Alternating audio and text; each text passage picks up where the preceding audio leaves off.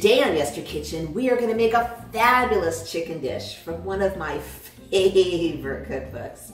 You're going to love it. Let's get started.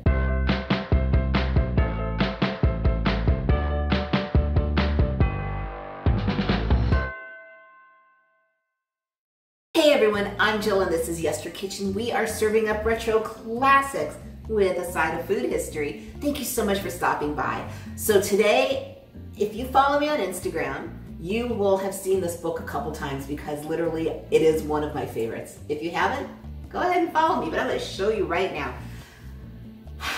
1975.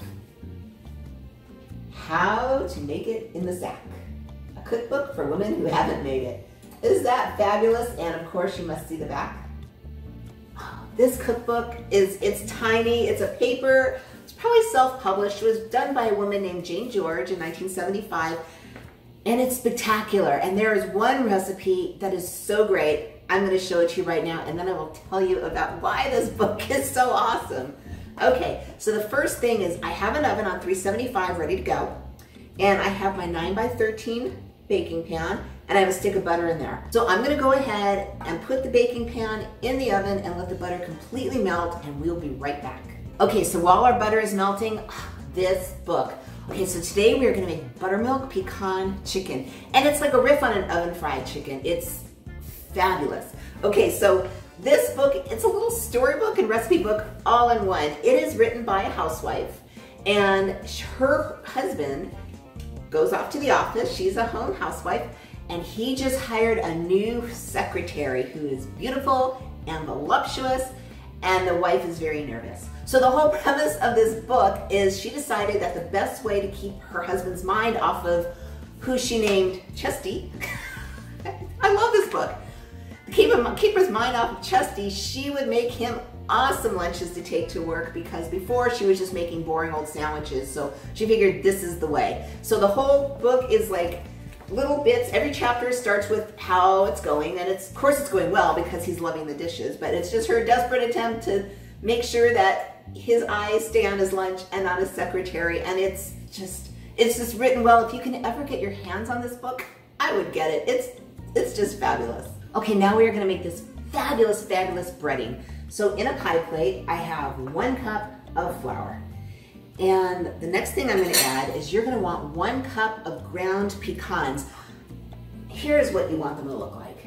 Now, ground pecans are not something that you can go to the market and buy. Well, maybe you could, maybe it's out there, I'm sure it is, but I don't have it, so I grind my own. You can either use a food processor, you can use a blender, but it's kind of tough to get it out. So if you have a food processor, definitely use that. Or what I do is I use a coffee grinder, and it just blends them up really quick. Now, one quick tip about grinding pecans.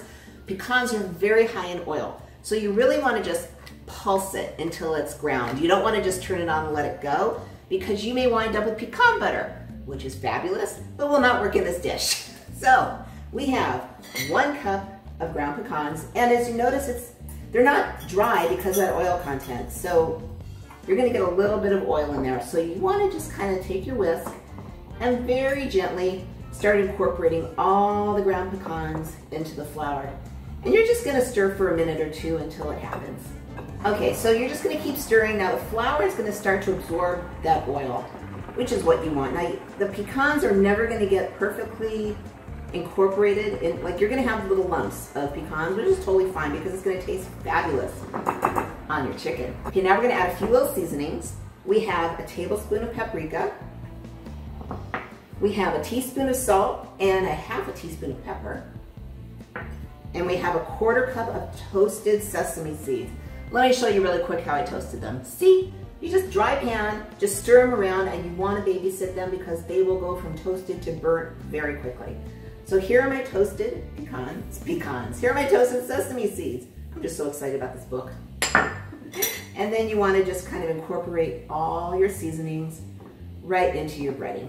And you want to take just a couple extra minutes because you really want everything really incorporated. Now I'm using a pie plate. You can use a regular plate. You can use a baking pan. You can use whatever you want. That will work. Okay, so there we go. There's our pecan part. Now let's switch out our pecans so we can make what's gonna stick those pecans to the chicken. So this is super easy again. I have a cup of buttermilk, and oh yeah, you definitely want to use buttermilk. It just has all the flavor.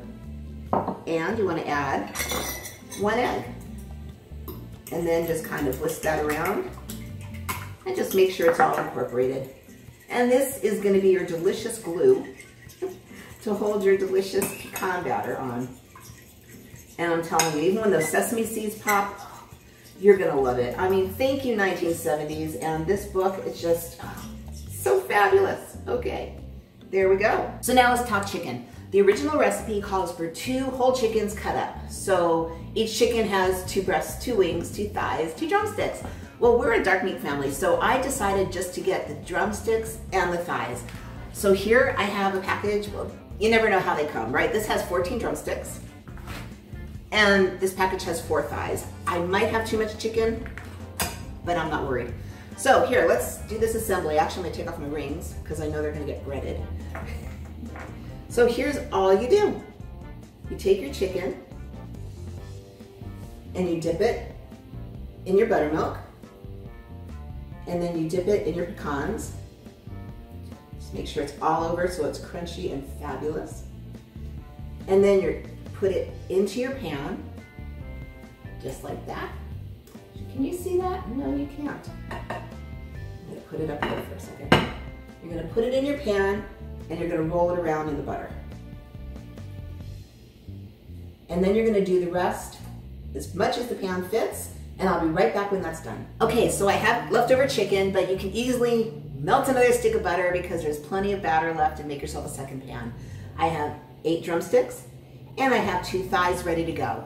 One last thing you need is a 1/4 cup of whole pecans. This part, if you can skip if you want, but it kind of adds a beautiful little crunch, and you just add your pecans right on top.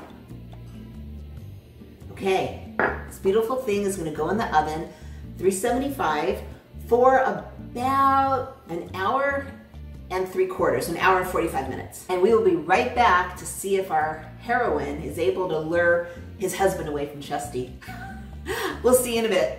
Okay, so it's been 1 hour and a half, and I actually lowered the temperature to 350 about a half hour into cooking because I noticed it was cooking a little too fast. So just watch it. But if you're gonna just use drumsticks and thighs and not the breasts, then you probably want to just start cooking at 350 and do 1 hour and a half. But start checking your chicken after about 1 hour because some ovens vary and you don't want overcooked chicken. Anyway, you want to see? I know. Take a look. Look at this. Gorgeous, golden, pecans everywhere.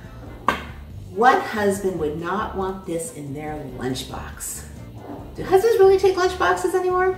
Anyway, they did in the 70s, and this is still fabulous. Oh, and by the way, spoiler alert, she's able to keep her husband with these fabulous lunches.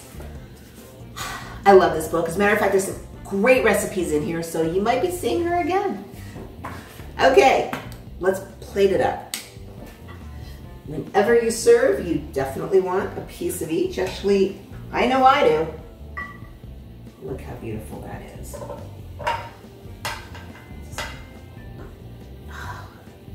Does it get any better than that? Absolutely gorgeous. So save your husband and make him lunch. Or in my case, my son's about to drive back to Kansas to go to college, so all of this is getting packed up and going on a road trip. So if you have a marriage to save, or you just want to feed your family or company, this is fabulous. Give it a try. If you would like to explore more dishes from your childhood or just the past, I invite you to subscribe. I release new videos every Tuesday and Friday. In the meantime, here's some more retro dishes for you.